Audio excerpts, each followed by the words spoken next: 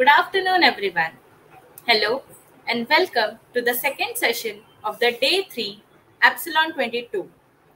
Myself, Kiran Pal, Computer Society Vice Chairperson at IEEE SIESGST. First of all, it makes me proud to say that India is celebrating its 76th Independence Day. We, as Indians, on behalf of the entire IEEE SIESGST, pay respect to all the leaders who have fought bravely for our nation's freedom in the past. A very happy Independence Day to everyone. Now, we hope that Epsilon 2022 has been a fantastic experience for everyone who was a part of it.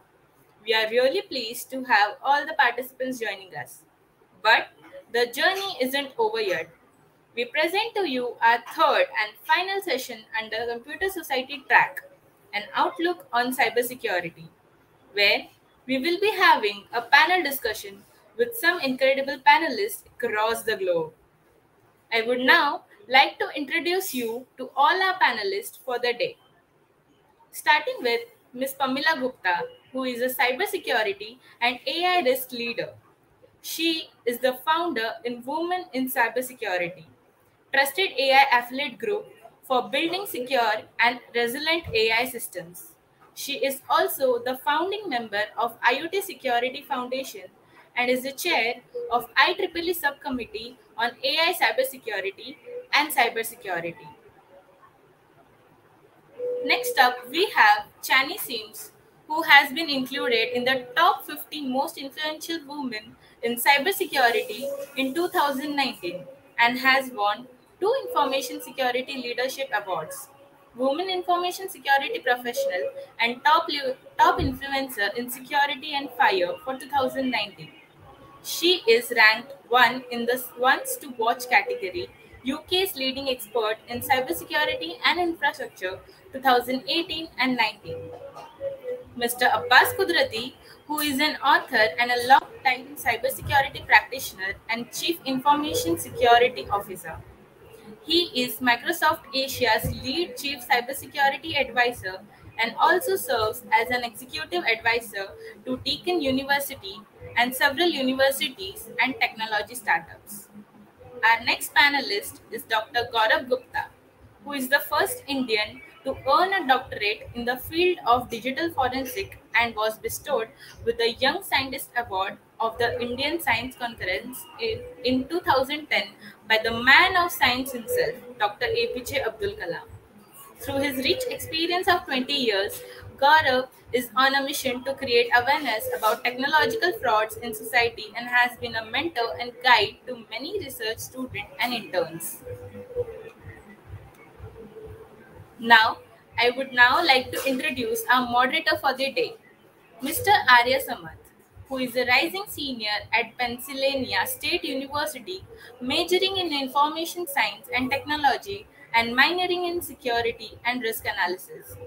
Arya has also been an active IEEE volunteer working at the student branch level as a chairperson and holding various positions at IEEE Bombay section as well as IEEE Region 10 Asia Pacific. I welcome you all, ma'am and sir.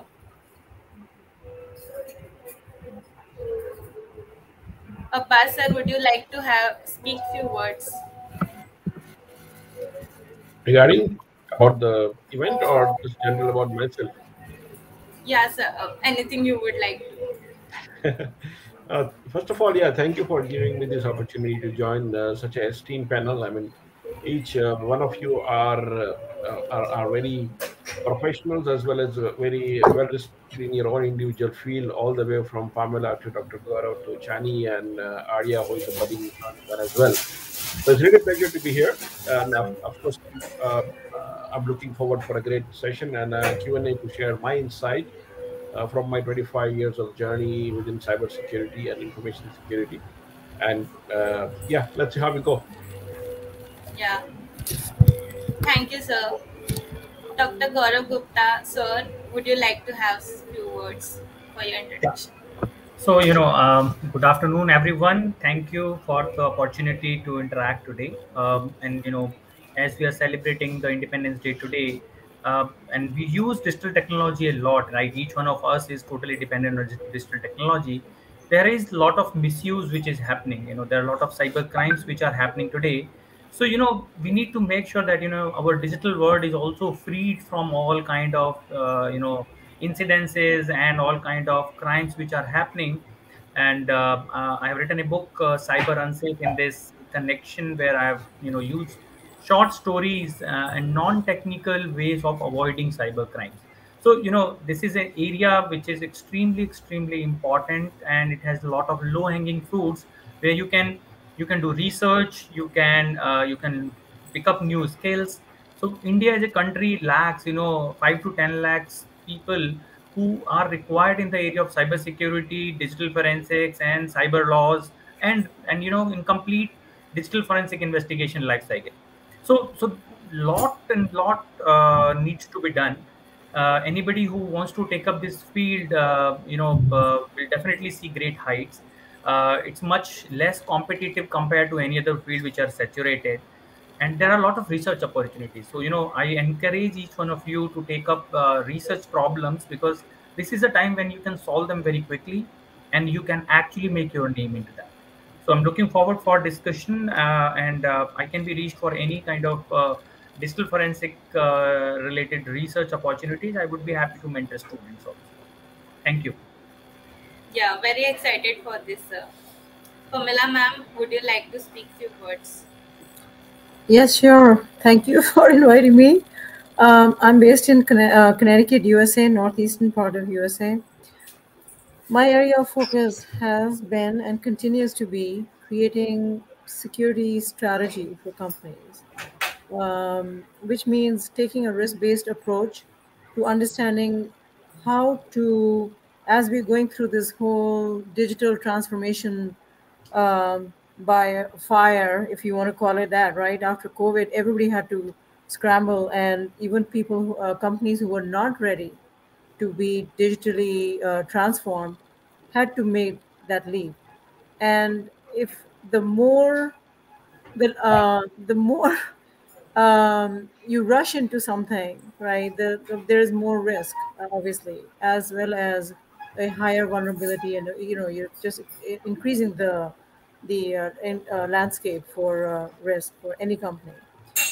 So what I do is I work with companies. I have a woman-owned company based in Connecticut, and what we do is create a strategic approach, because security is not something you want to partially achieve, right? You have to take a very conscious approach of what is the business, where is the risk coming from. You're not going to be able to secure everything. Do you need a process? Do you need technology? And most of all, a strategy. So that's what I do, and I'm very involved with IEEE for next generation security, including artificial intelligence and IoT. So I'll stop. Yeah, Chani ma'am, your few words, please.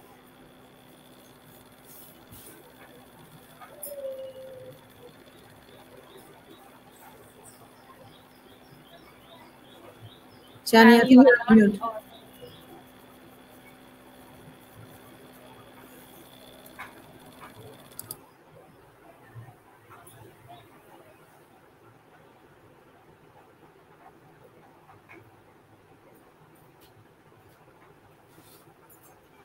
Try without microphone, or if you have an inbuilt microphone in your laptop also. No, not audible.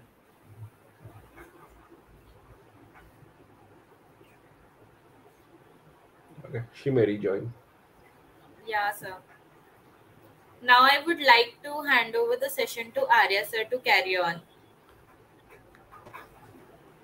Okay.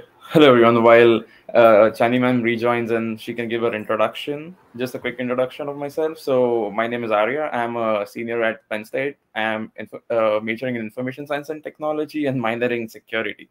I think that's what you have heard. So, the fun thing about today's session is all the people, all the panelists here have more experience than I have lived. Okay. So what makes me I mean, why am I here is I think I'm just hosting everyone and I'm gonna ask questions that you might have and I have personally. I sneak a few private questions in the list. So that's my job. I'm gonna ask everyone the questions and get the answers to y'all. So I'm really excited to learn from everyone because, as I said, everyone is like way more experienced than I am.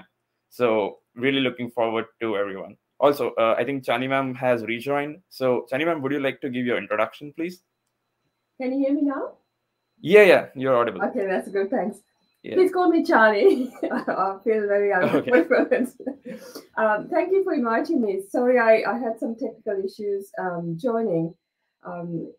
So I'm based in UK, in Devon, and I am the managing director for a company called Meta Defence Labs. We are a certification body for the UK government's Cyber Essentials and Cyber Essentials Plus scheme. I'm also the founder of SIESGST, which is a give back initiative to create emotionally intelligent cybersecurity leaders. It's a global initiative, and we've been running 5-day boot camps, offering 100% scholarships to participants, and events around meetups and mentoring calls to the community. So it's been quite popular in the industry. And we are now looking forward to doing more activities in the coming 12 months. On my day job, apart from these things, I'm a consultant. I think that's where my path is. I came through as an IBM engineer, started as an IBM engineer in my career, and came up the ladder into starting my company, Meta Defence Labs, in 2015. So in that journey, I specialized in virtualization to infrastructure. How do you design infrastructures in a secure manner?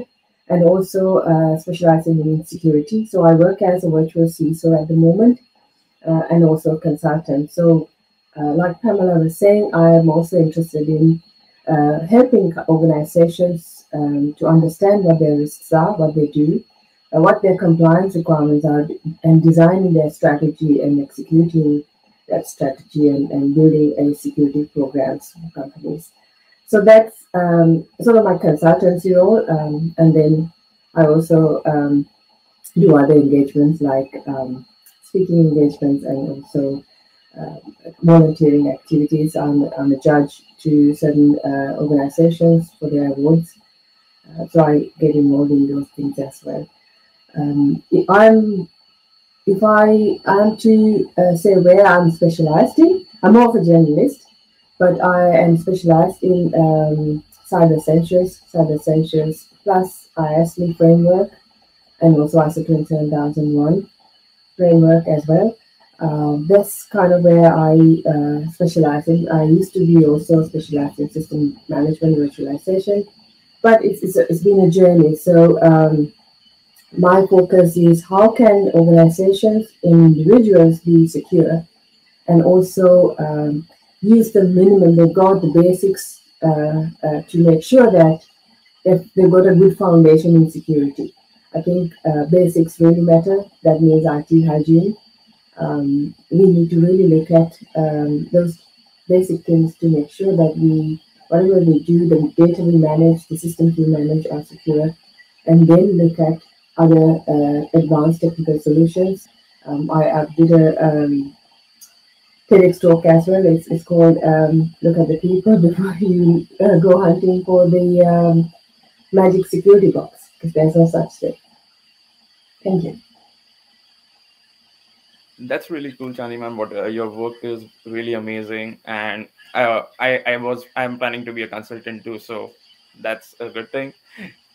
Yeah. So we'll start with the questions. So one more interesting thing, I had the opportunity of to stalk every one of you so that I could direct my questions correctly. So I'm gonna be using my best knowledge and whatever inputs I've got from every one of you to direct my questions. So the way the panel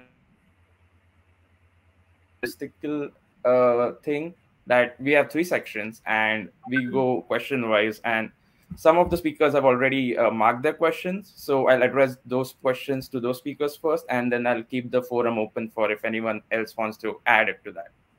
So is that fine? Should we start? Okay, that's great. So coming to our first part, the first part says application of machine learning in cyber. So as we all know, like machine learning, artificial intelligence is taking over the world. I don't know if robots will take over us, but yeah, it is certainly taking over business.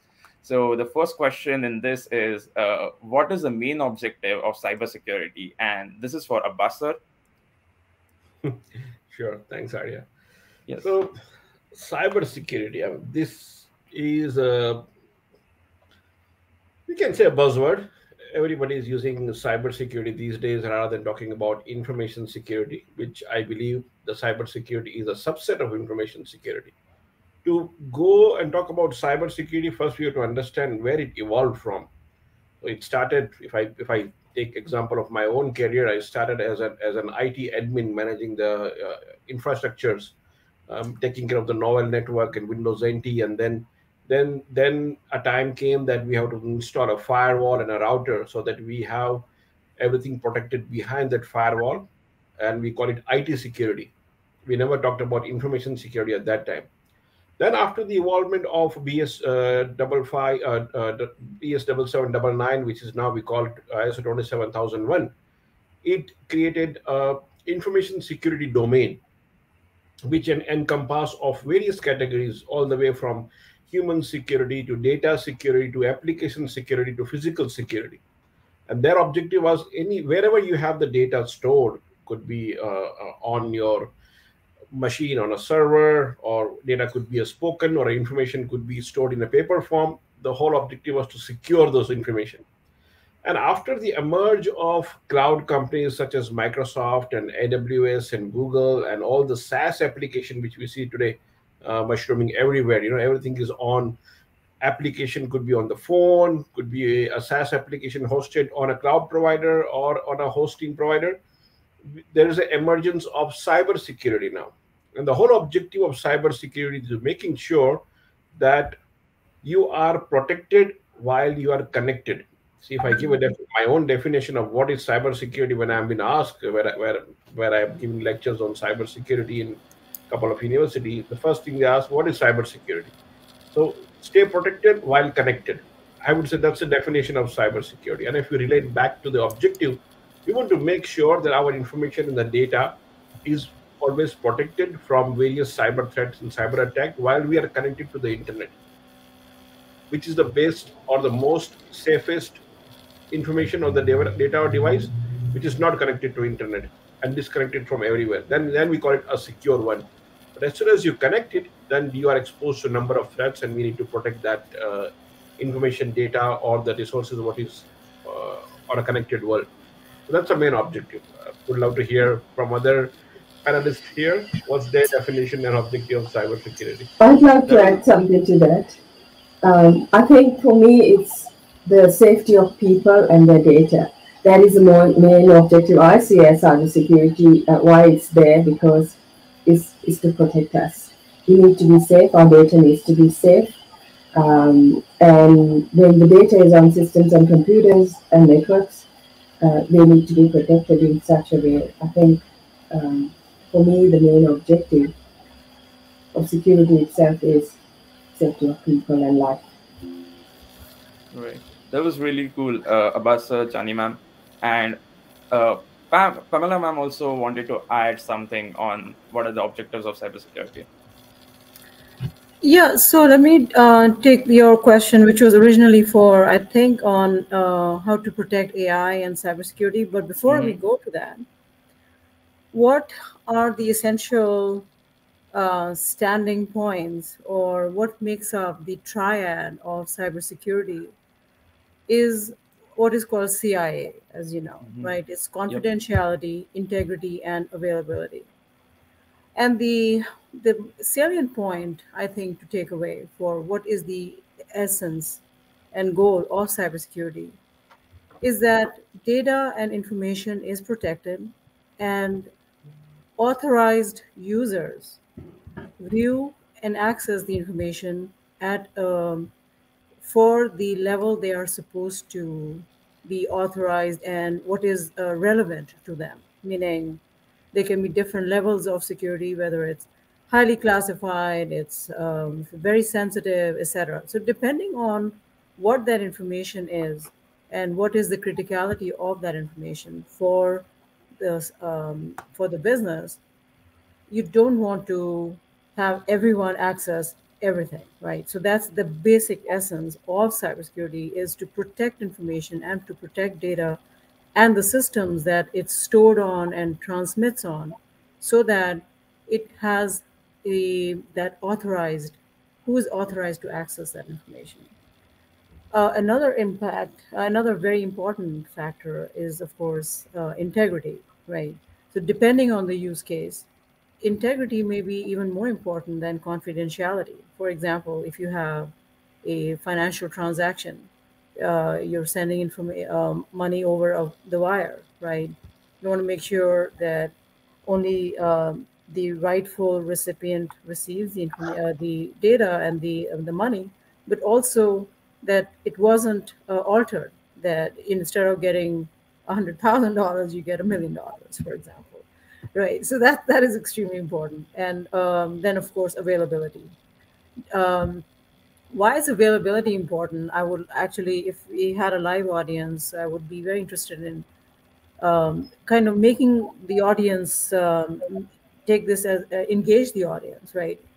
Why would you think availability is a essential component of cybersecurity and information security? So availability, and I'll just answer it because I'm not sure what the interaction with the audience may be. Um, for critical revenue impacting systems, if they go offline, it can heavily impact the bottom line for a business.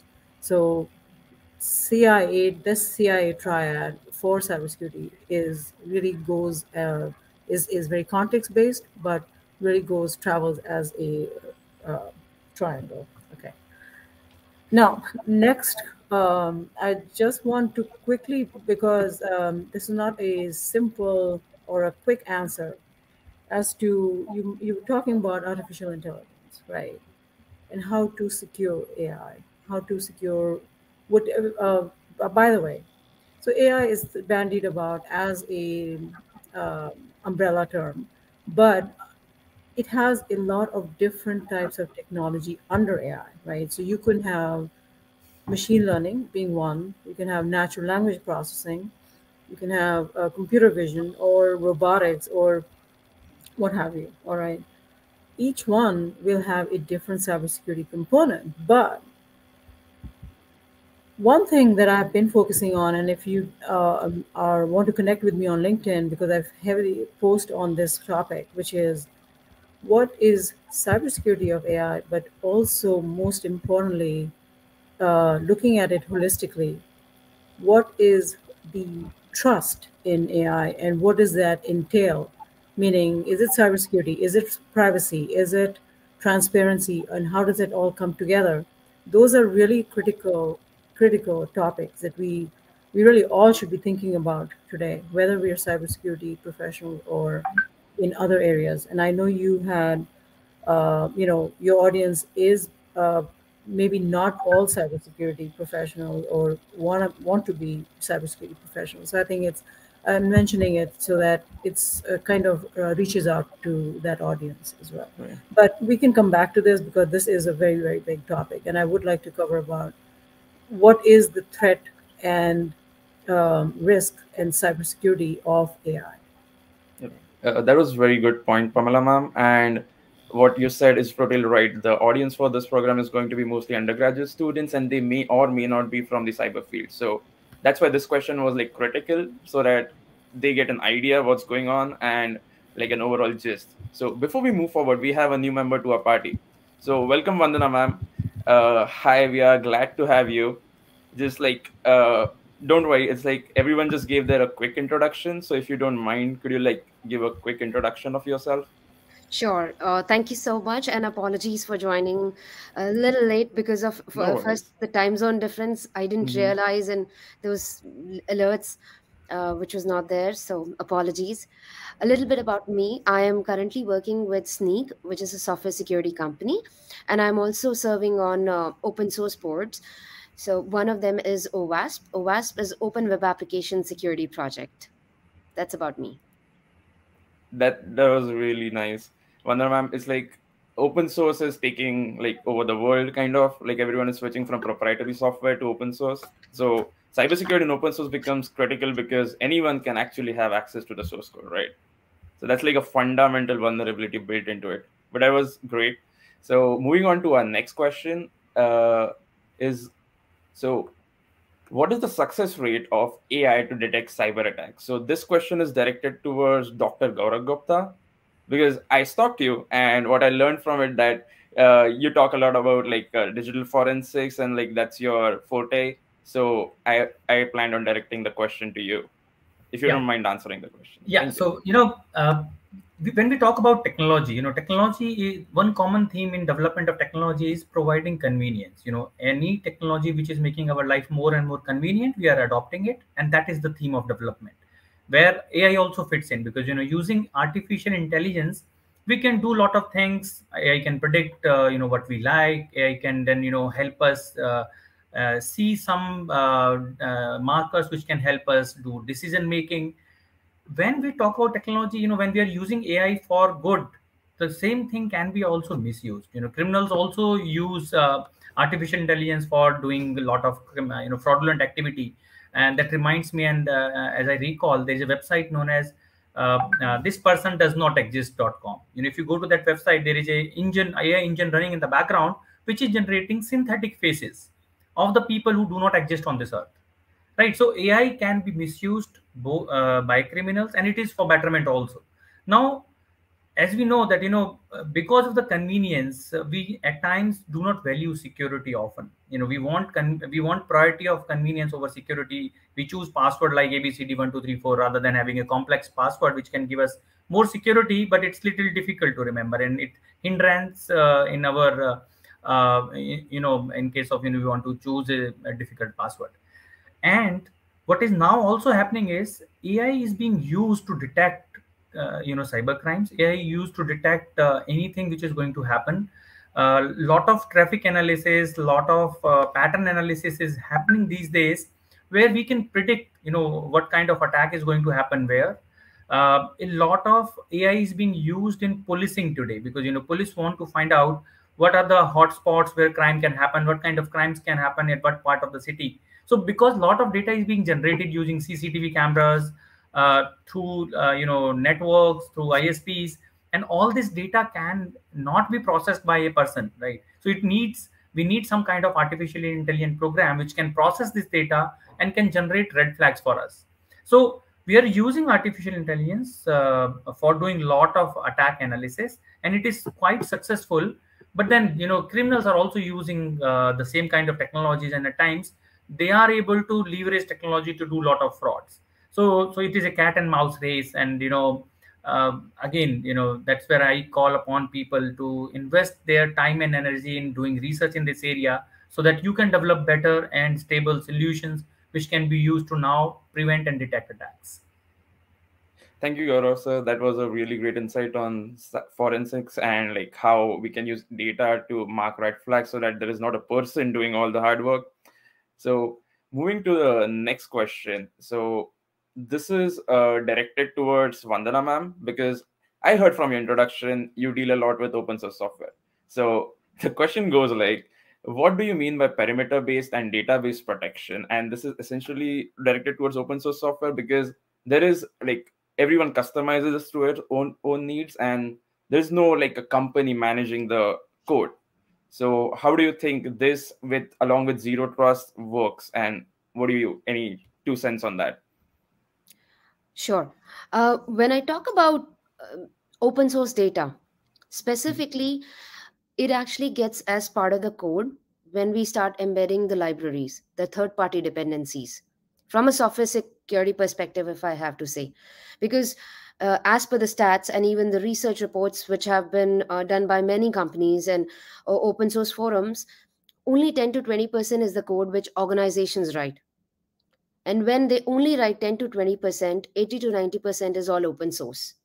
Now, to understand, you mentioned that data or perimeter. It's very vague term to be used here, because when they don't know what they are leveraging, it'll be very difficult to figure out the vulnerabilities in them.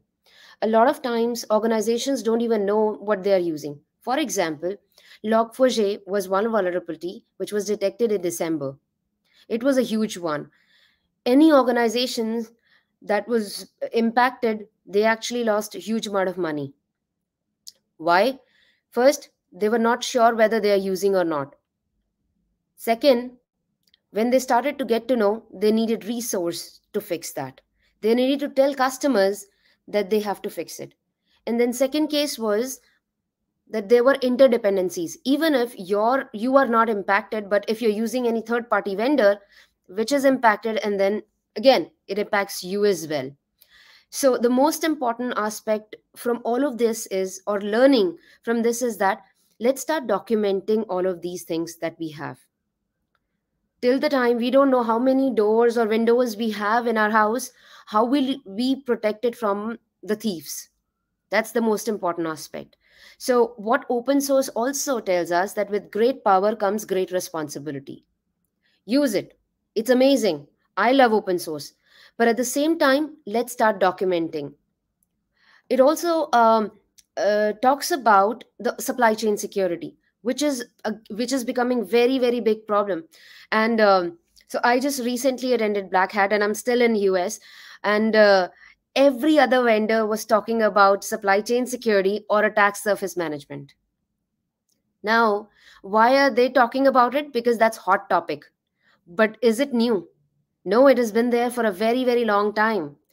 And but when SolarWinds was hit by all of this thing, and then Microsoft reported it, then they realized, oh, we have to start working, organizations start working towards it. But that's not new. So what are the action items for it? Is that let's start building a repository, data management, data asset repository, where we know what we have. Similarly, for third party dependencies, third party vendors or binaries, what we have. I think if we know what we have in our house, we are half already secured. But till the time we don't know, we will just keep shooting in the dark. Right on the man. Thank you for that. It's like inventory management is as important as like doing your patching your vulnerabilities, right? So that was great. And the next question that I have is my personal favorite. So I'd it like says, to add something to that, to what Anna's answer, if I may. oh yeah. You can anyone can interrupt me anytime. So that's fine. Yeah, Yeah. I think we talked about perimeter security. When it comes to perimeter security, we have to also consider the fact that the networks are involved. How she talked about having windows and doors open. That's in the physical world, and it applies to businesses as well. So you have to look at your perimeter boundary around, what kind of locks and doors and things you have in the premise to protect yourself. But also in the network side of things, we are all connecting to the internet to get out to wherever we want to do our job, right? So, for example, if you're working from home, you first connect into your router, MSP, acquired router to access the World Wide Web. And that's from where you enter into the other side of. So that's your perimeter boundary when it comes to data networks. So you need to make sure that that router is protected and then there's the firewall configured correctly. So, and with any network, you have to make sure your boundary firewalls are protected. And yes, data is important. If you have firewalls open, ports open, letting people come in and do whatever you want or send data out to anywhere, then it's your boundary is not protected. So like your physical boundary, you need to think about your logical or the data boundaries as well, where your firewalls are located, and segmenting certain areas where if you need, say for example, a secure network. So you need to make sure how you design your networks as well. So this is very high level I'm addressing here, but But I think it's really important that if you're going into cybersecurity, that you understand how computers work, how networks work, and now cloud systems as well. So it's a really it's very foundational, but you need to know where your data travels, how your data travels, where it's stored, who's accessing the data. All these things are really important to know how you protect these systems. If you don't understand your architecture or the map of your house, you don't know where to go, right? So, and what to protect. So it's like that in the data world as well. You need to know how your data flows, where your systems are, who's accessing these things, who has access to these things, who can modify these things, to make sure that you have the right controls in place in each level to protect the assets you have. Thank you. That And was if I can just beautiful. add to that, Yep. Arya. Yep. So Chani, I think that's a great point, and also Vandana, I think, was before. I do believe I do agree with both of you, and I think at the end of the day, for an organization, it's that asset inventory is not just internal. Is really important to understand for anyone that when you asset inventory is absolutely critical. Data is an asset, and that inventory of where is your critical data, where is your public data, having that heat map of the organization is really critical. But knowing that that perimeter is not a solid perimeter anymore, so meaning your assets can be residing on your business partners sites, it can be hosted, everybody is moving to the cloud or has moved to the cloud. So this is not a perimeter. Perimeter absolutely actually would not doesn't even really hold anymore. It's just so porous, and it's like a wave, right? It's just going everywhere.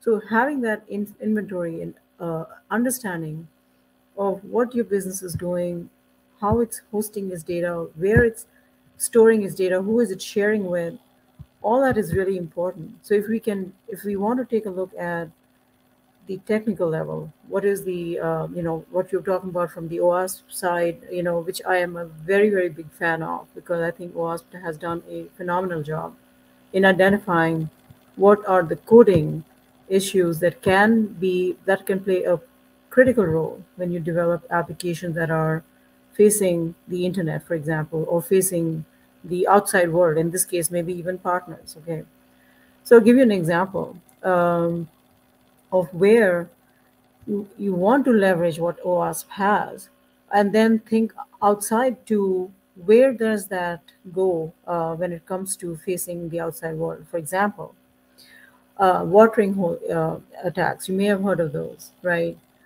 Where it's you have a if you take the GitHubs of the world and you poison where the developers are going to get libraries or frameworks, etc., then in essence you have tainted the pond, right? You have inserted yourself into that development cycle, even though you may be following all the best security development practices, okay, for coding.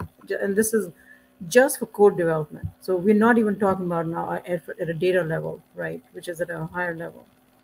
But even for development, the problem is cybersecurity is, I was talking about the CIA triad, which is what is the end purpose of cybersecurity. But then if we look at what comprises cybersecurity, there are, has anyone taken the CISSP certification?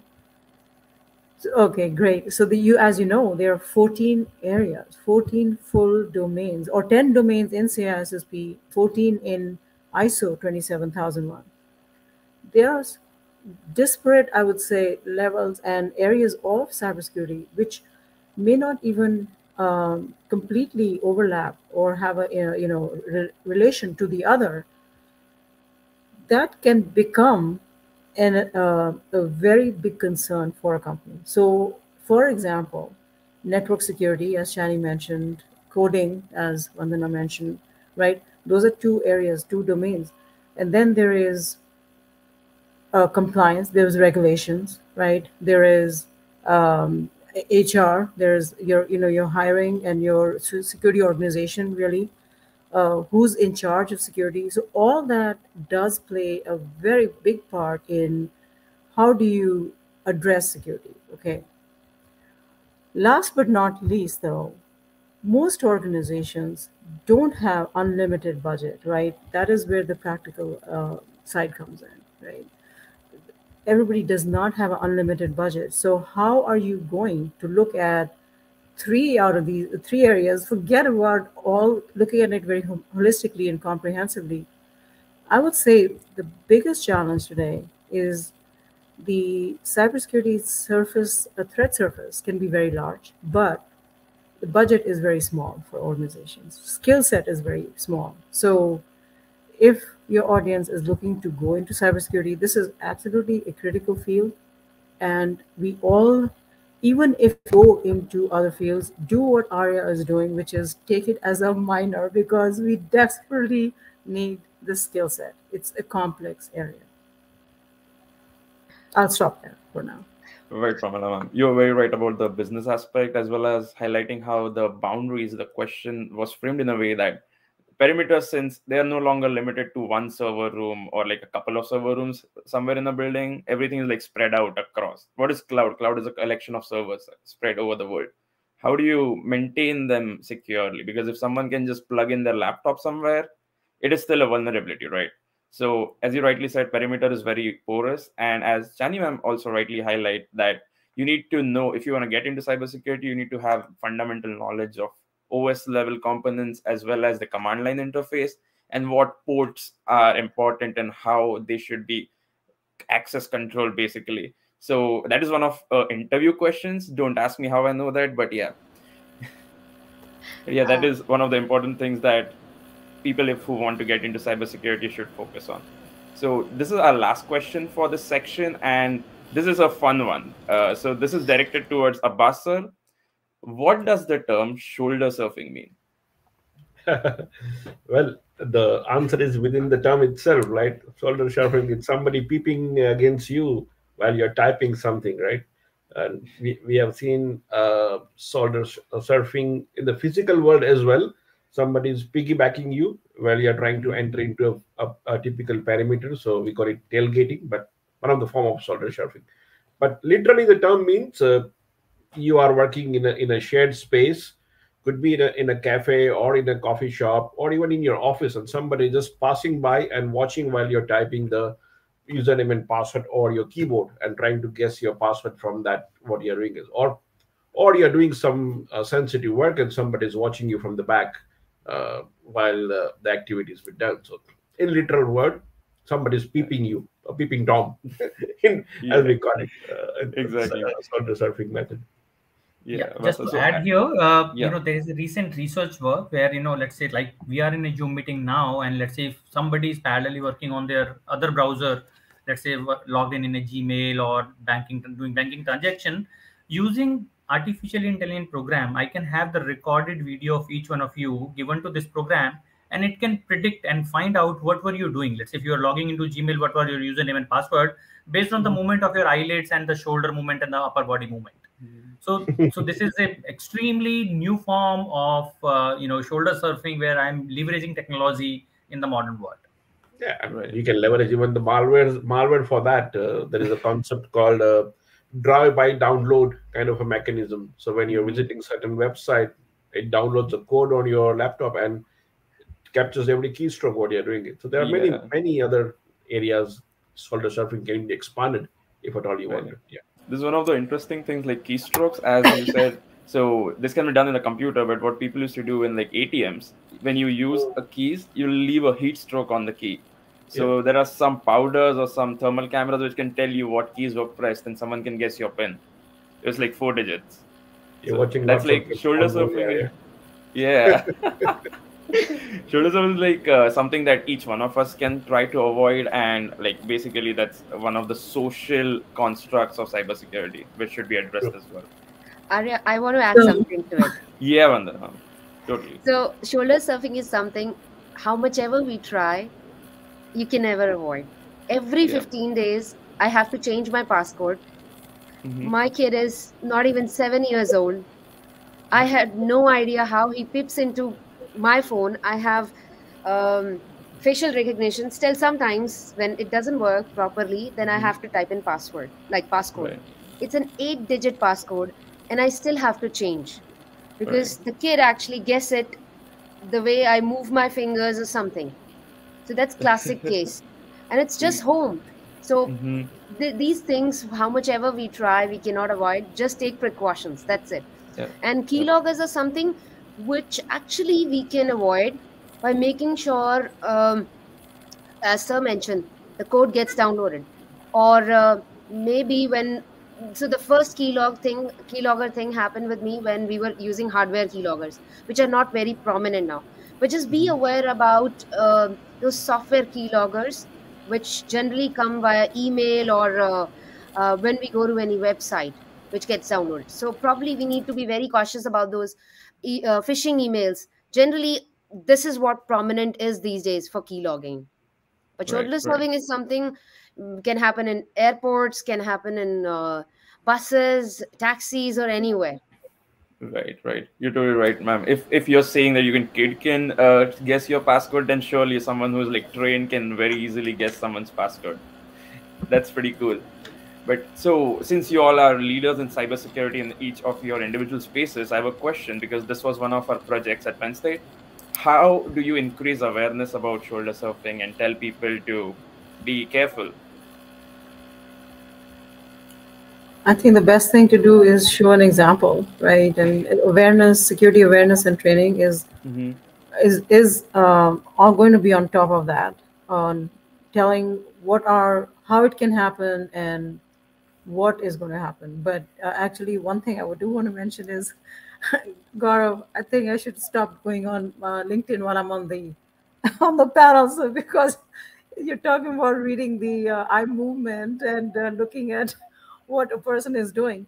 And this actually happened to me. I was interviewing somebody for a privacy session the other day. Mm-hmm. For I may have mentioned that I have a series on LinkedIn running on the essential pillars of trustworthy AI, and privacy is one of them. And I was interviewing someone, and I could actually see in her glasses what she was looking at, because this was over a Zoom call. So, I removed it mine. was, yeah. So it's happening. It's very much, Abbas would also yeah. removed guys. That's really funny. It's like it's one of my favorite questions because it like makes everyone laugh basically. But moving on, thank you for saying that. Like it can happen in coffee shops and especially with like the rise of remote work. Pamela ma'am, thank you for giving me the subject so that we can pivot to a second part, which is latest cyber crimes around the world. So this Uh, question is, yep. I So definitely am interested in answering that one. so I'll direct this one to you since you volunteered to answer it. It says, what do you think that workplaces like work laptops and everything, they have VPNs and stuff, but even especially after COVID, when everyone is working from a very random point in a place and you no longer have like physical aspect of security, what is Yeah. something the two parts? What is one thing the employee should do, and secondly, what is the employer should do to make it So a secure experience? Sorry. okay, absolutely. So when COVID, the pandemic broke out, I was actually leading a task force for NEST. I don't know if you're familiar with that. It's a NIST is a National Institute of Standards and Stand. Technology in the U.S., and there are a lot of standards that NIST publishes. When the pandemic broke out, the FBI actually was warning of the other coronavirus, which is the online, the viruses that are being unleashed, that were unleashed, I should say now in the past, when it started. Because what did COVID do? COVID 19, the pandemic, helped produce the largest global remote workforce globally, right? Mhm. So I don't know which part I've said already. It's kind of late in the night, but let me just stress it again: the largest global remote workforce, okay, ever, and nobody was prepared for it. So it did pose some unique challenges for employers and employees. But let's just talk about employers because I think employees is on a personal level and it kind of will have a trickle effect, right? So for the employers, right, the biggest issue was, um, well, let me introduce IoT into this topic, into this conversation now. Because you may have VPNs, as you said, Arya. You may have a secure way of connecting to the workplace. However, if you are having a conversation in your family room and there is a voice activated device, whether it's Alexa or Google, I don't care which company it may be, so it's not directed at a particular uh, you know company, okay. But if you have these devices and you're talking about, which are always listen mode, all right. So now if you're talking in that environment and you are talking about things that are highly sensitive for a business, then that's one thing that can be a problem. But that's not the only thing, right? If you're printing information on an unsecure network and that is sensitive, that can be a problem, right? Not prepared for that even now, okay. And last but not least, for highly regulated industries such as HEPA, for example, for healthcare in the US, if you are talking, where you have the expectation and requirement that you to preserve privacy of the information of the person that you are your patient. If you're discussing that in your kitchen and there are people who are obviously not authorized to hear that information, then that poses a threat for and a problem for the employers. Okay, so all these are, I would say, a byproduct of not being prepared for having that remote workforce. Okay, and on the personal side, there is no risk that is coming from the company to the individual, but I think any and all of these are also applicable on the personal side of the house, right?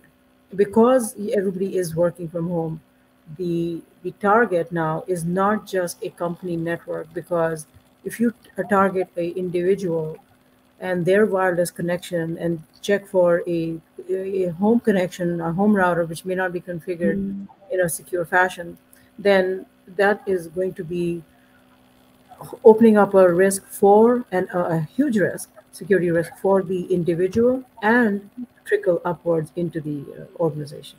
So it goes both ways. Yeah. Right, I, right. I would Thank like to share a personal Yes, story, or Abbas. not a personal story, but a real story. Mhm. What happened during COVID-19? As Pamela Madam said, that yeah, entire world has become all of a sudden a remote worker or a work from home employee. Now, what happened is lots of Asian countries, including India, it was not well prepared, and they still don't provide. I don't, not I would say they still don't, but most of the company do not provide the laptop for their employee. They are expected they will come to office, use a desktop, and work. All of a sudden, they have to work from home. Imagine a family of five or six people, including kids and all, and including if husband and wife both are working, they have one device, including the kids who is also supposed to do the homeschooling. So one device is used by two family members or all the family members for doing either schooling or doing sharing the workload of that. And the company, especially the challenge which was faced by companies, they can't place an order for the new hardware or a new laptop for their employee. So what they did is they went to market and started buying a refurbished and a second hand laptop, which was not a approved vendor or approved hardware with a old systems and hardware configuration without security chipset on them. And now these devices become vulnerable and created a huge challenge for the CIOs and a CISO who is managing the security. Now they have a challenge of managing the old unsupported hardware. The IT team is working day and night to support them with all the application which can run on that hardware. Second, they have a challenge that the home network, which traditionally is not supposed to be as secure as a corporate network, as Pamela Madam said, right? They have a challenge on questions, right? Is the home network secure and the devices which are being used by employees is good enough or not? Third, the amount of information on the data which has been downloaded on the device. Now the challenge is who is accessing it. Of course, they have a login ID and they know that somebody is using them, but is it their kids who is using it, or is the partner or a wife or a husband who is using that device? And there could be a challenge of they are looking at the data and maybe by mistake sharing or deleting the data as well. So there were a number of challenges which CIOs and CISO faced, and started the approach they started doing is heighten the security alert, looking at every piece of data and a log which they can capture, enforcing second factor authentication so they know that person who has the second factor authentication is able to log in on that, and bringing the security more closure to the data itself. So rather than having a firewall in their network to protect the data, they want to bring the security to the device or the data where it resides. So the security should be within that hardware layer or the data layer.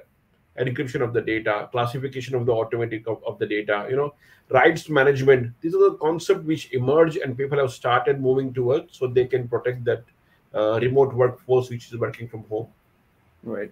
Abbas, so thank you so much for taking that up. My next question was this, and Sorry, it was going to be I'd like to add something to that as well. I think this is an important topic because this has happened in many countries. End user devices are one of the most vulnerable things that are in our networks right now. Some companies, use before the board, bring your own device approach. So asking the users to give their own device to work, do the business, and they don't do the risk assessment enough to kind of understand what kind of risk they're bringing in with that device. I call it the bring your own disaster because it can cause massive problems.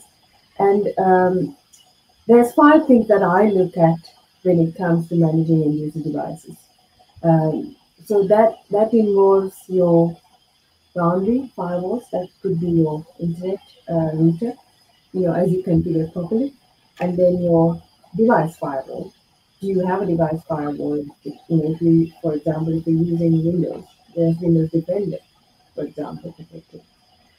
Then the access controls. One of the main things I see all the time is that, especially this is developers are quite. I've seen it often with developers, but normal people as well. When they're using their laptops, you can configure your laptop to give different rights to different accounts. So, for example, standard user account, and then your administrator account, which has the gold rights, right? So, if people are working, browsing internet, checking emails and day-to-day activities on a admin user account, you must all check your systems and find out what system are you running on. Is it the standard user, which has less privileges, or is it the admin account that you're running to do your day-to-day activities? If you are, that means every site you visit or every attachment you open, you're giving broad rights to that application or malware or whatever that comes through, because you're running as admin. Now that control itself, if you configured your system to run as a standard user to do your day-to-day activities, that could stop quite a lot of viruses and malicious activities that could happen in your laptop, because you're not giving enough rights for that software to be executed. But if you're running as an administrative user, you're giving both rights to that program to run and do whatever it likes. So that is a very crucial control that one must look at when configuring your device for work or even personal stuff, because that could set a lot of security vulnerabilities. The next one is your patching. Is your device patched properly? What I mean by patching is the software updates. If you're running software that is out of support, or even pirate software, which is a common thing in the Asian countries, where you would go and buy this pirated software to install on your laptop because the real software is quite expensive. But if you're running these things, then it's cheap for a reason, right? What does it come with? And your main operating system, is it up to date? So those things you need to look at. If you're running vulnerable code on your laptop, that's another vulnerability that you're being exposed to. Then your malware protection. How are you, protecting your laptop from different malware or any other malicious code? So those things you must. These are like very basic things that we can consider looking into improving. and that could stop a attack.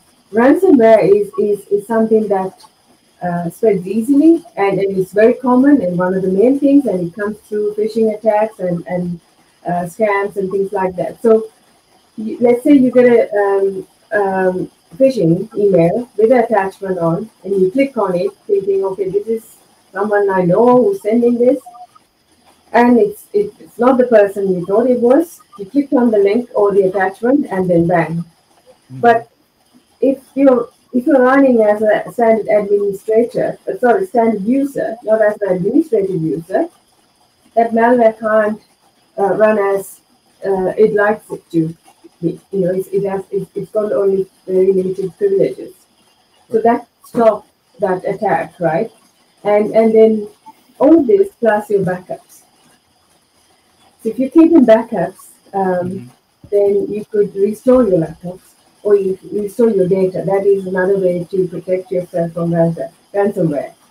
So there's a lot of basic things that you can look into protecting yourself from these malicious attacks, and people don't follow that, and businesses don't follow that. So it has to start from the individual level and then going into your business as well. So those are really very basic things, but very important things, I believe. Right, Chani ma'am. You're very right about talking about end user security and device security. And with COVID, when everyone's using their personal laptop, and as Abbas said, when the company doesn't give them work laptops, they're totally dependent on like the consumer grade security of the laptops. So just a quick question before we move to the next one is like a follow-up to this. There is something called Microsoft Authenticator, right? So is that a step towards promoting security on like personal devices, which are not work devices, but like personal devices with consumer grade protection? So 2 cents on that, Abbas sir. So irrespective of authenticator, right? Could be Google Authenticator, could be Microsoft Authenticator. I'm not trying to advocate Microsoft product here, but the fundamental here is either having a second factor authentication for your password, or going completely passwordless. What do I mean by passwordless? In which you will not have to remember your password at all. So you create your password once, which is alphanumeric and 8 to 10 characters. But every time you want to log in, you will use a biometric on your hardware device if it is supported with a latest TPM chipset. Either you can have a fingerprint or a camera. Windows Hello is one of the example for logging into your operating system. Secondly, you're having a single sign-on authentication, or any of the application within the company you're trying to access. It is not going to prompt you a password. It will prompt a code on the screen which you need to match with your authenticator app, which is Microsoft Authenticator app. Once you match it, you log in. So there is no usage of password at all. And everything what Chani explained before can be subsided into something called a zero trust architecture framework, right? All the concept and the principles and the fundamental which she talked about, which is a least privilege, assume breach mindset, and always trust, never verify, which is a concept of authenticator in this particular case, that you create a conditional access in your environment only when the risk of an identity, could be a human identity, could be a machine identity, could be an application identity. When the risk is changed, only at that point of time you prompt a second factor authentication or a second challenging factor for logging into that device. Otherwise, you don't need to prompt the end user every time they're trying to logging in. So these are the things we need to focus on when you're creating a conditional based authentication framework, if I may call it. Right.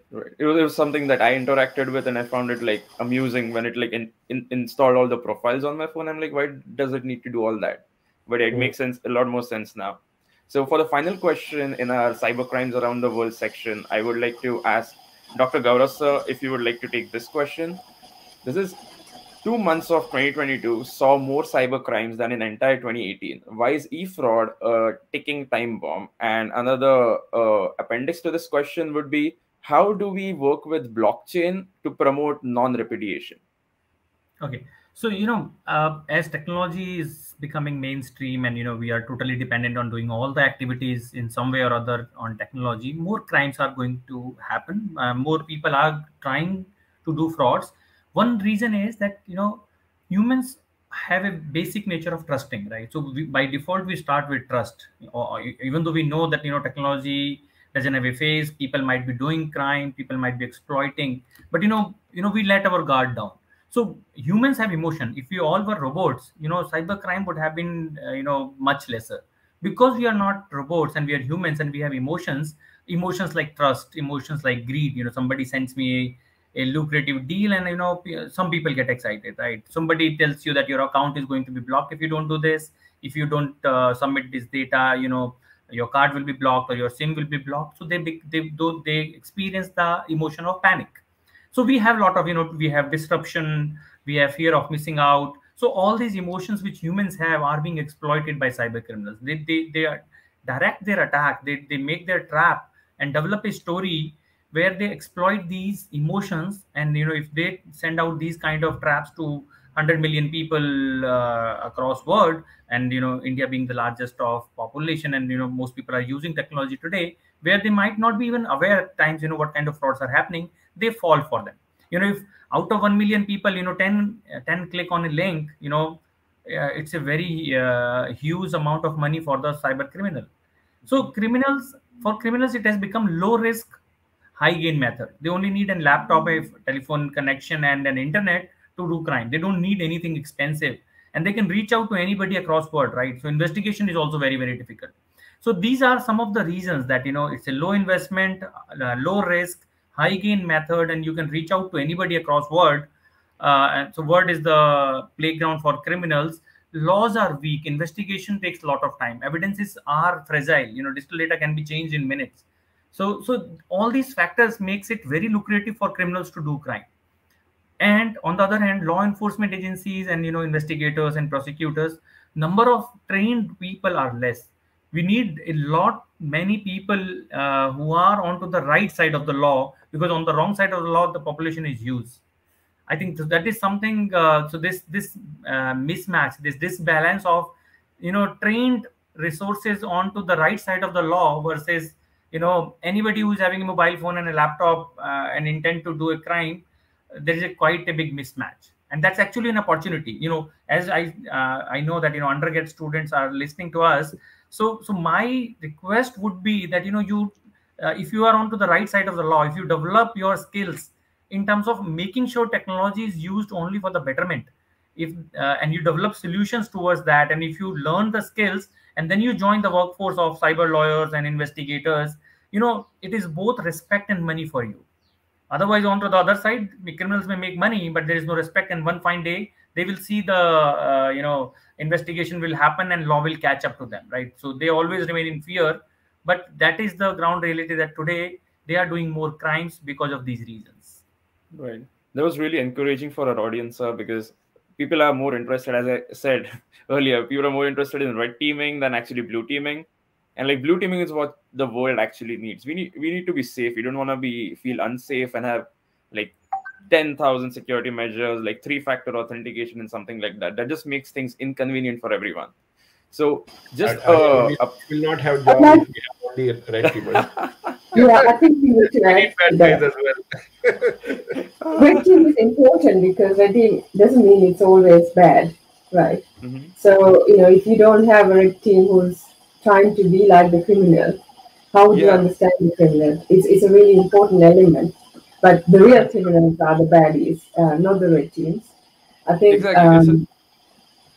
Sorry, go. Yeah, it's like, I'm so sorry to interrupt you. I was just saying that I've seen this in a lot of my peers, that no one wants, like, people are not much attracted towards being on the blue team, or I don't want to start a war against both of them, but people are not like into it because it's kind of boring, I would say, but it is very interesting once you get into it. And red team is of course essential to do all the penetration testing and like testing if it really works, whatever blue team is doing. So they are like codependent. But yeah, a quick. Yeah. Sorry, I'd like to ask the audience quickly. You said that this audience is very, they're not cyber savvy, or they're very not technical, right? Wanted to kind of engage the audience a bit more, and I want to ask, how many of you still use just a password to log into your accounts, cloud accounts, your any accounts? and not with two-factor as well. Or how many of you use two-factor in your day-to-day activities? Can you just interact on them? Just say thumbs up or yes, we do two-factor authentication. I mean, Right. that's the Please one thing fire that up you the can chat. use right now if you want to think about security. And if you're really interested in security, you need to make sure your data is protected. So I'd like to see from the audience, like, how many of you actually use two-factor for your social media accounts, to your cloud accounts, and not just the password. Oh, someone says Everyone should only have password. second factor authentication all the Yeah. time for all the key applications. Period. Yeah. Right. And if you're using just 8-character passwords or 6-character passwords, they can be cracked in like 2 seconds, even less. Mhm. Now, so you should really, if you want to change one thing today from this session, takeaway, activate your two-factor on all your social media, to your cloud accounts, to anything that you use online. Right. Right. I want to add As something ma'am. to it when it's about passwords. Yep. It's my favorite anecdote. Passwords are like toothbrushes. Mhm. Yeah. Do we share our toothbrush with anyone? We don't. So treat them like toothbrushes and always be use a cap. Like at least I try and use a cap so that it's secure. Similarly, Mhm. multi-factor authentication is the same. When you have a strong password and you're telling the whole world that this is my password, it's not going to work out. So you have to use multi-factor authentication so that it's secure. And Right. we always have a habit of just telling our partners, telling our friends or best friend, when you can't secure yourself, how can you expect other to secure things for you? I'll give you a funny example, and that's a very recent one. At Black Hat, there was one vendor. I still have the picture of that, which had a password written on a sticky note on the laptop. How you Oh. are at a security conference and you're doing that? That's the most strangest thing that I've seen. Like out of all of these in the past 3 years, 2.5 years, we've learned so much to protect ourselves, and you're just going this. So probably I would say that the basic security hygiene is the first thing that we all need to learn before moving ahead with other things. And Right. the small things actually lead to the big breaches that are happening around. Right. Right. Vandana, you're very right in saying that like charity begins at home. And with the toothbrush example, it was funny too. So pivoting to our last but not the least final part, it is career in different domains of cybersecurity. So this is a hot topic because oh, okay, this is cybersecurity. What do we undergrads do with it? So I would like a blanket question to everyone. Why do you all think one should choose cybersecurity to build their careers? Just so that our audience can have a hindsight before they make their decision what they want to do once they graduate. So cybersecurity is an area, where you have less number of people competing against you. You Mhm. probably get, 2x or 3x salaries if you are good at it. So these are some of the very easy reasons, right? Because there is a demand supply gap, which we Mhm. all know, and even though we have supply, having the person who is good at it, who wants to learn constantly, because you need to constantly upgrade. So if Yeah. you have that zeal, you will definitely make more money, and you will have very challenging, very interesting, things coming at you. So it will be very satisfying also to probably solve those challenging questions and handling situations. And as I told, number of people are very very less. That's my Right. 2 cents. Right. That's I really cool, Gaurav, sir. Demand supply gap is a very important advantage that one has in any field. But another yeah, another reason, just one Abbas, sir. reason. I mean, I can go on whole day on this topic is cybersecurity is impacting everyone's life today, irrespective of which industry you are. You are in medical field, engineering field, working from home, small business to large business to individual. It impacts everyone. So cybersecurity should be part of even at a school going kid. You start the cybersecurity education at that level, and by the time you are at the age of getting into university, irrespective which curriculum you study, you have to have a cybersecurity awareness or a module in your degree, irrespective what field you are studying. And as Dr. Gaurav said, there is a huge demand. Only in Singapore, if I talk about, because I live in Australia, I covered Singapore, and in Singapore itself, there is a 26,000 people in demand in cybersecurity by 2025. That many jobs are open. We need that much people. So it doesn't matter what you study in your undergraduate. Maybe you're studying psychology. You still have a space in cybersecurity world because we are trying to protect the human. And if you are from cybersecurity background, you are the right person to go and educate and bring more awareness to within your industry, within your organization, to connect with the human brain and allow them to understand the whole concept in a different way, right? So everyone have a job potential in that. Abbas, sir, just a follow-up question to that. This was a question listed. It says, what do you think is learning cybersecurity as a degree a good option, or one should choose focus on learning an overall computer science syllabus and then specializing in cybersecurity? Because a lot of people get into like IT and CS because they're like hot, and then everyone wants to get into FANG. So how does cybersecurity fit into this whole, what do you say, a notion about So careers?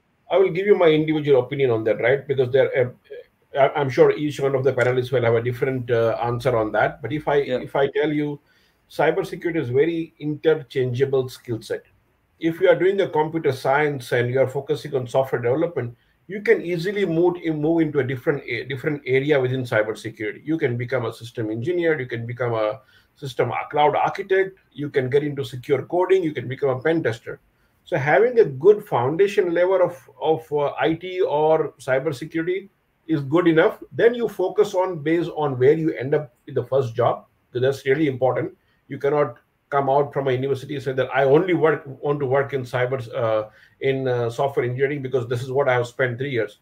Take any job, get into the industry, and then find your niche. Whether I think I love this part rather than doing a software programming. I think I love cracking the code and want to try application security and want to learn OWASP and get into web application hacking.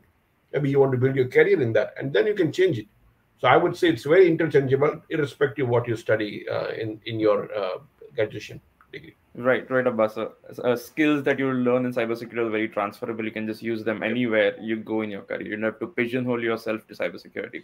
So I remember Pamela ma'am was talking about that you should cybersecurity as a career and how should you do. So Pamela, would you like to add something to this? Yeah, I think, look, there are two ways you can approach it. If you are interested in cybersecurity, the way I can maybe talk about my journey. And I've been in the cybersecurity area for over 20 years. And I started out as a programmer. Actually, I created a expert system for designing smart homes, for electrical wiring in smart homes. Okay. But I was a programmer and went into email architecture and then security architecture and security engineering. All right. And that has helped me to this date. Okay.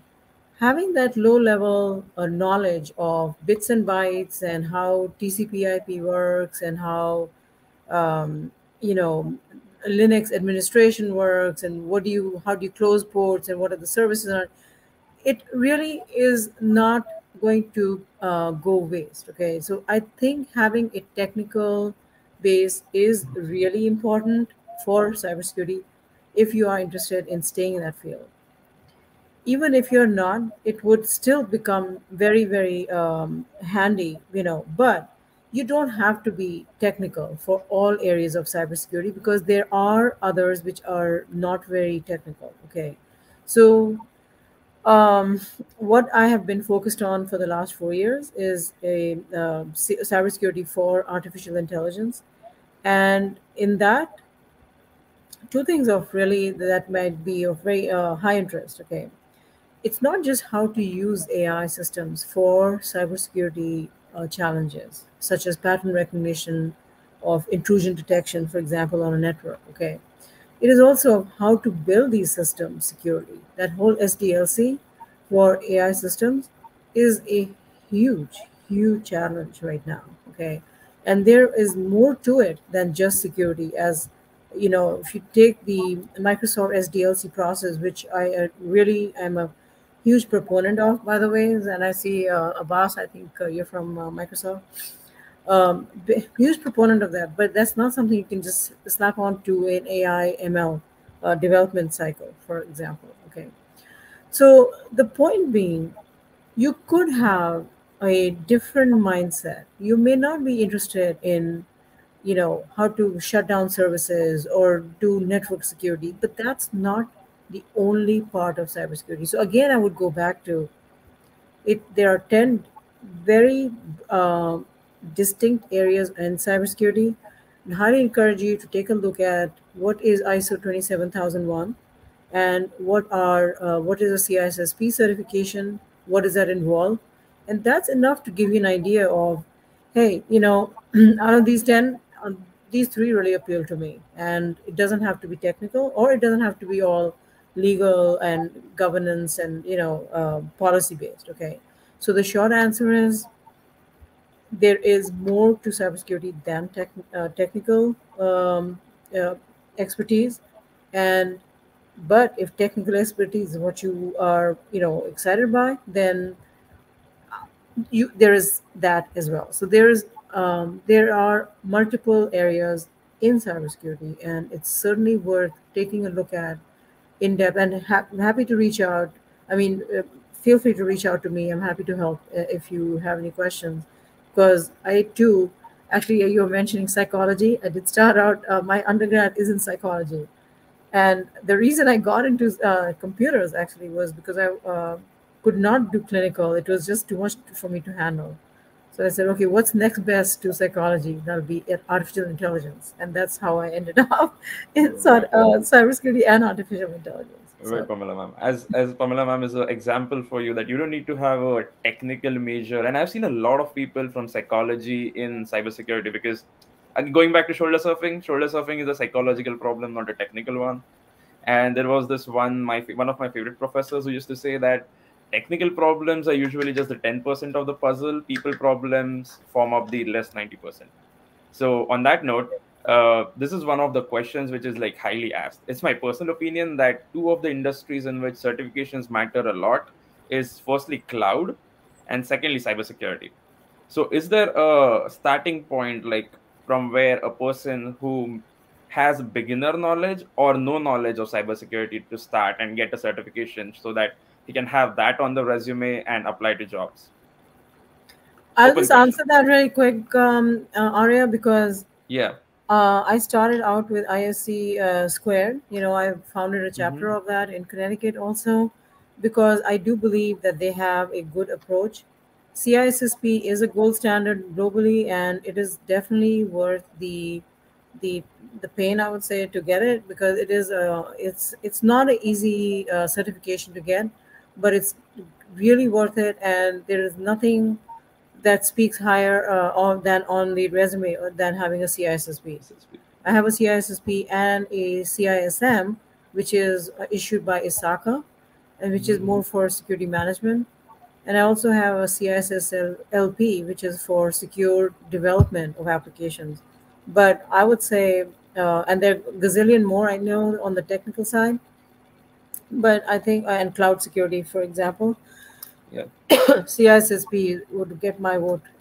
Yep, I agree totally. CSSP is like the gold standard, as ma'am rightly said. And along with that, cloud certifications become specific to the platform, let's say AWS, Azure, or GCP.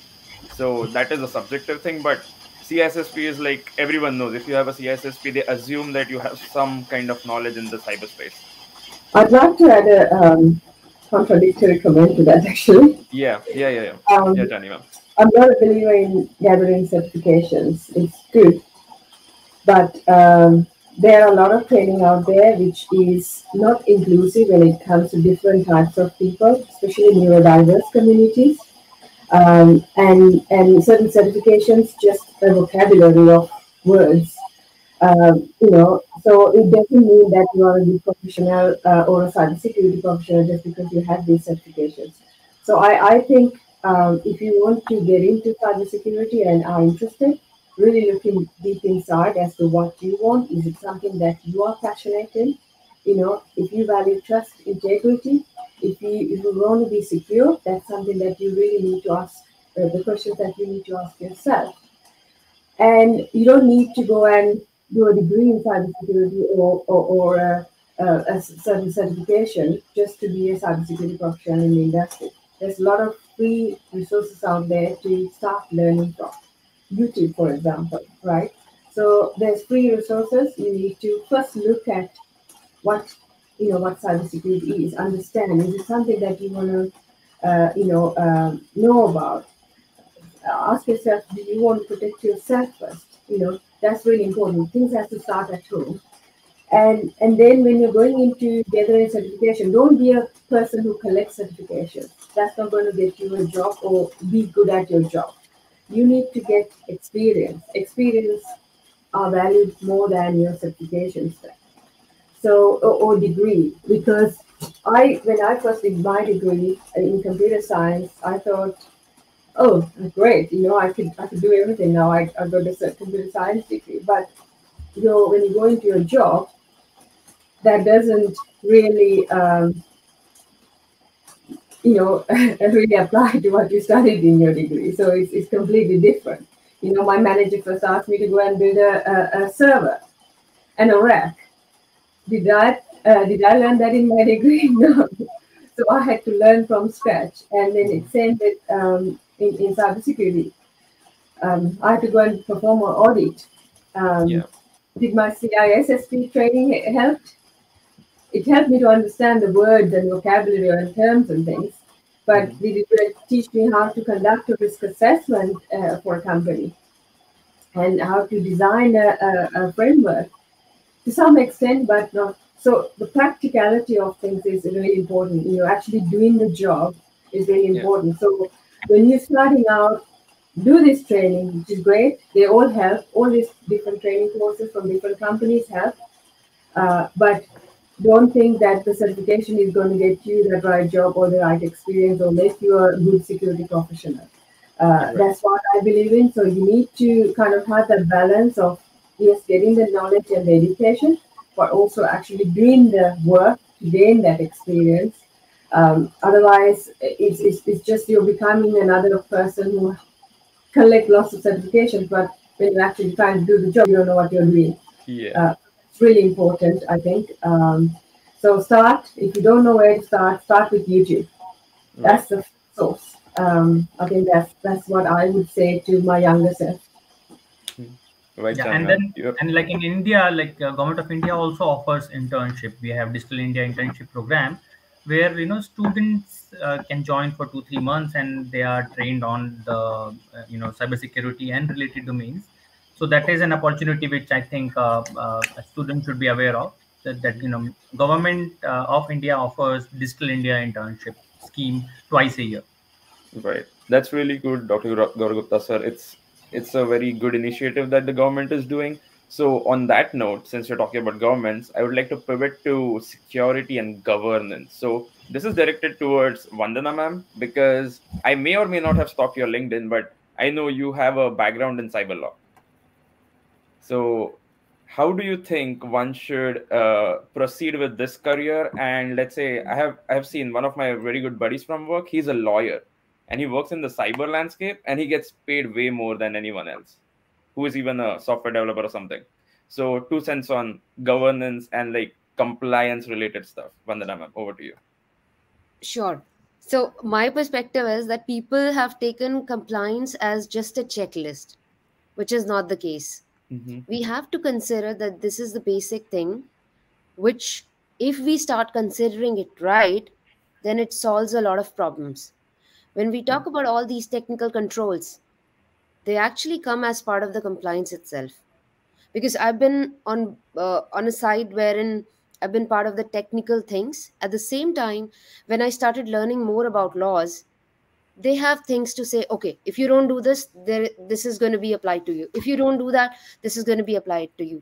But in a very nutshell, we all should have in the back of our mind, be it organizations, be it individuals, that there can be things which can go wrong.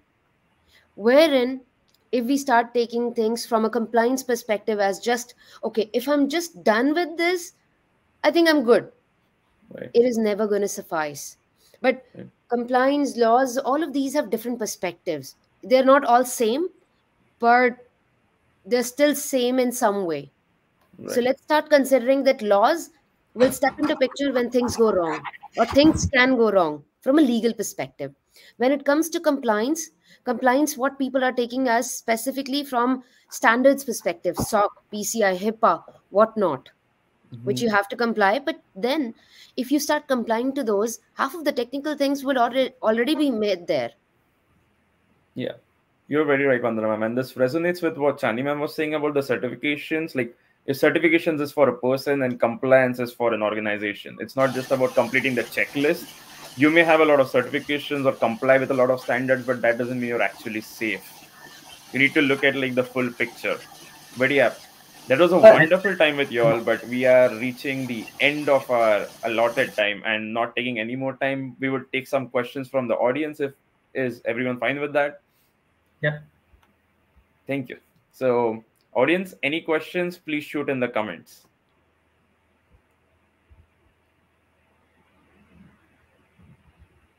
Okay, let's give them some time.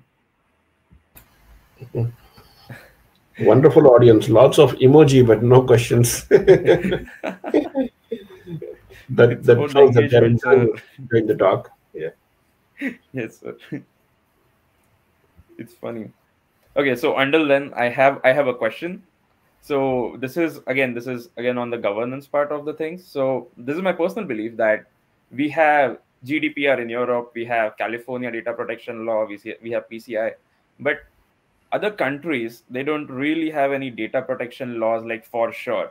And this is like, Gaurav sir, you can also answer this. This is like, do you think, since like the internet is not limited by political boundaries, so do you think there should be like a overarching organization which actually, like, set some standards or set some laws? I know IEEE set standards for Wi-Fi and stuff, but what about cybersecurity? What's your So thought, Vandana and UN, Gaurav sir? yeah, so UN actually has frameworks which most countries adopt or derive Mhm. their laws are. And then one more important thing which we need to understand is the penetration, right? Once upon a time we did not have penetration of internet and smartphones in India, and we had IT Act, Information Technology Act. But now, since proliferation have happened, people are more and more using technology and are dependent. Our IT Act amendments are taking place. So Right.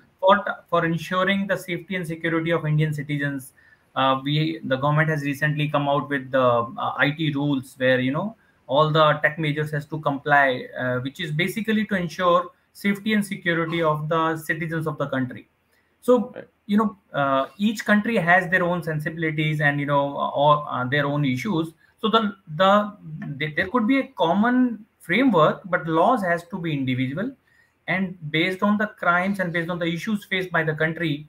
I'm sure that each country is evolving their own legal frameworks to ensure the safety and security of their citizens in the digital world. Right, sir. Vanda ma'am, any additions to this? I think most of the things Gaurav has mentioned, but I would say, in very nutshell, the Hmm. basic practices that the countries are providing, they're very good. Especially in India, there are many advisories that come out. It is just that it doesn't reach the right people. We're Right. talking about digital India. At the same time, we need to make sure that the people who don't have technology at all, Hmm. we try and reach there. So probably Right. we need to have advocates who reach there and provide the information in the regional languages. If we specifically talk about India, it needs it. We cannot Right. say that we have digital India and it'll reach everywhere. Yeah, and just to add on, we have recently Ministry of Electronics has started an initiative Bhasha Vahini, where Hmm. whatever is there will be provided in most Indian languages, Oh, including government initiatives. It was right. recently launched 2 3 weeks back. That's really cool. That's a great way of overcoming the language barrier in the country. But moving on to the questions from the audience, Sanika asks, are there any good AI ML algorithms which modern day tech companies can use and combine to further improve cybersecurity? I think this goes on the lines of, is there something which automatically flags fraudulent things or attacks so that someone can look into it? So open floor, anyone can answer this.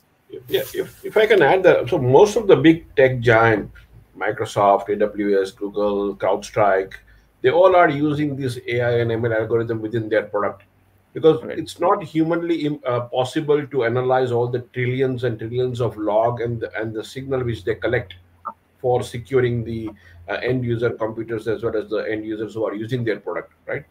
So if I give you example, the antivirus, a good example is Microsoft Defender antivirus, which you have for free in your Windows 10 or Windows 11 laptop operating system if you are using it.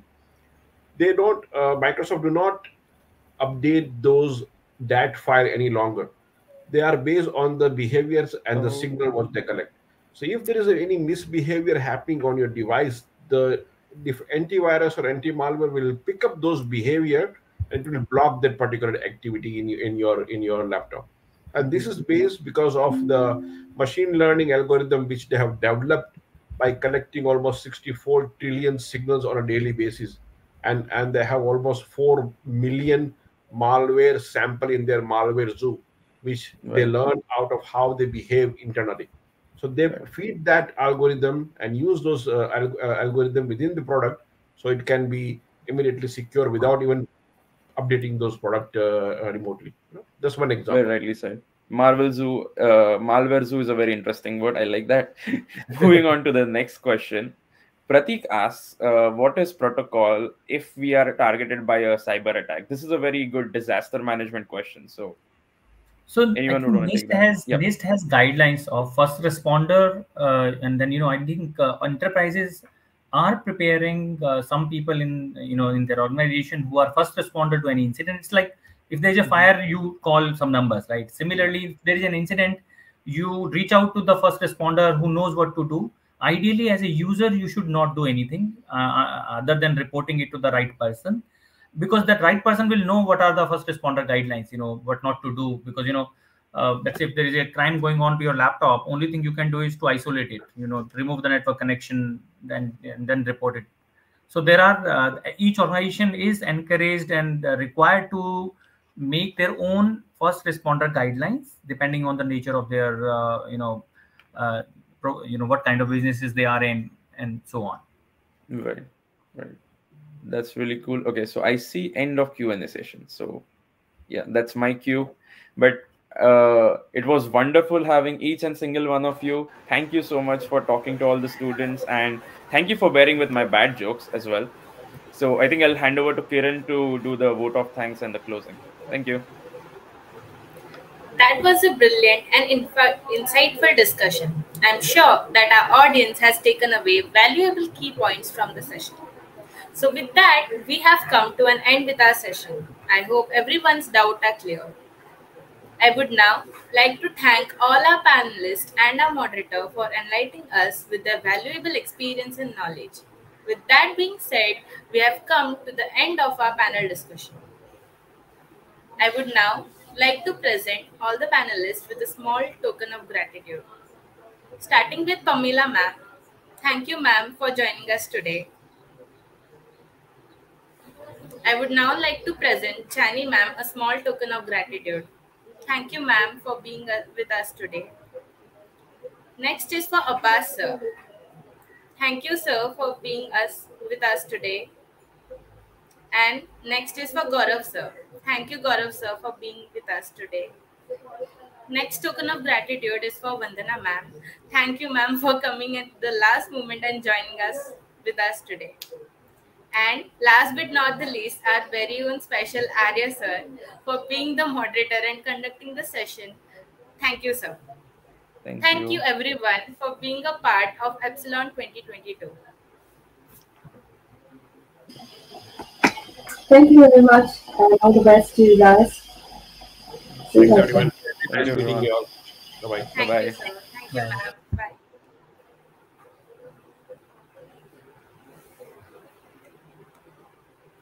So, audience, don't forget to submit the task which is pinned in the comment section right now before the deadline, which is August 15 till 11:59 p.m. and keep your spot on the scoreboard. Further, I would like to express our gratitude to our sponsors for their support. Starting from IEEE MTTS, we are grateful to have them as our sponsors for the successful execution of our event. Further, we have our title sponsor, IMFS. Founded in 1997, was the first institution in India to deliver expert coaching for examinations like GRE, GMAT, SAT, TOEFL, IELTS, and PTE. They provide professional counseling as well as platform with a huge and active alumni network and strong links to over 500 institutes across the globe. Next up is Aurora Coaching. Aurora Coaching is our educational partner.